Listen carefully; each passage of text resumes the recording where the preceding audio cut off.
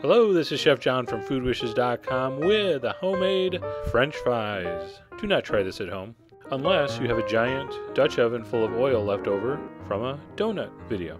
So I had some oil left over from my punchki video, and I decided to show you how those really crispy restaurant fries are made. Again, I don't expect you to do this. This is like an FYI. So what we're going to do, what I'm going to do, you really shouldn't do this, is I'm going to hand cut some russet potatoes into some French fry-like geometric shapes. So I'm going to cut this in like 3 thick slices, actually 4, and then just cut it in your traditional French fry shape.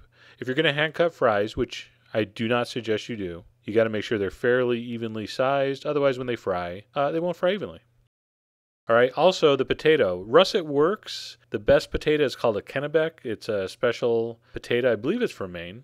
Has the perfect kind of ratio of starch to water to make French fries.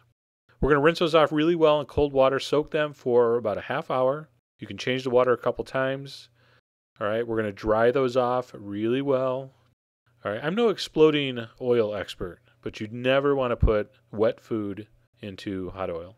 All right, the secret to crispy restaurant-style fries is the blanching. They're cooked twice. So the first cooking is at a lower temperature.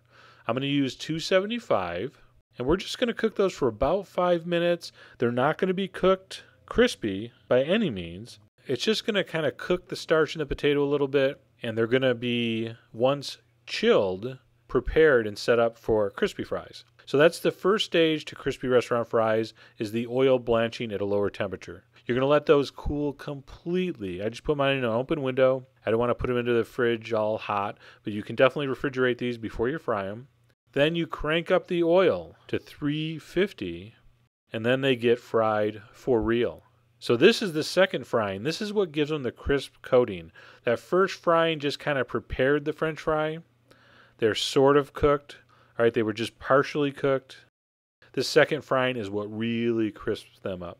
Crisp is a hard word to say. I just pulled a cheek muscle. So what you're going to do is you're going to fry these for, this took me about 5 or 6 minutes.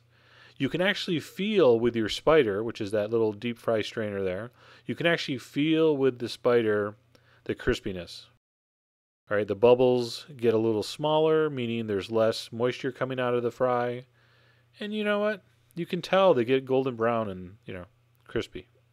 So once those have developed the desired level of exterior crispiness, you're going to fish them out. I like to blot them on a paper towel, just real briefly. And of course, make sure you touch them when they first come out of the oil, because they're really hot and you'll burn your fingertips. So that, always feels good. Dust them with some salt. Now, what I like to serve these with is ketchup. And I've been serving ketchup with fries since I can remember. It's one of my signature pairings. And you can hear that crispiness. So that's how you achieve the ideal French fry, in my opinion. The really light, fluffy on the inside with that really thin, crispy exterior. Really nice. All right, check out the site. All the info's there and all the ingredients. Let's see, it's potato. So check it out. And as always, enjoy.